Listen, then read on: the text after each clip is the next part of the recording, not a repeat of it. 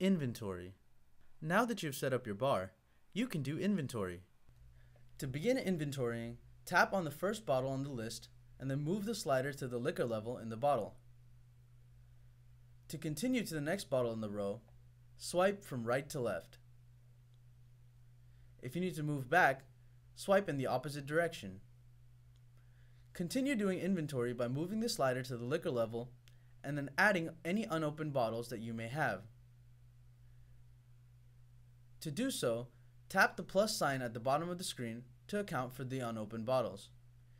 If there are no unopened bottles behind the open bottle, then make sure the number of bottles at the bottom of the screen is 0. If this is your first inventory session, all levels should be at 0, meaning that the slider should be all the way at the bottom of the bottle. For future inventory sessions, the previous levels will be kept. If the liquor level from the previous inventory session is the same, you can just swipe through to the next bottle without having to change anything.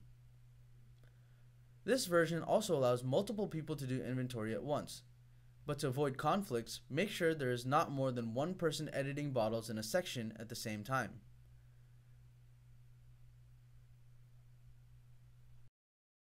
Completing inventory. Tap back to return to the bottle view.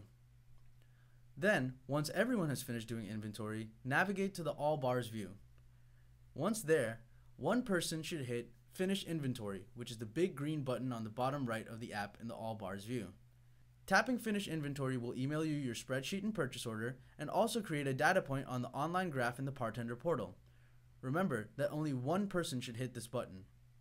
When you hit Finish Inventory, your spreadsheet and purchase order will be emailed to you automatically.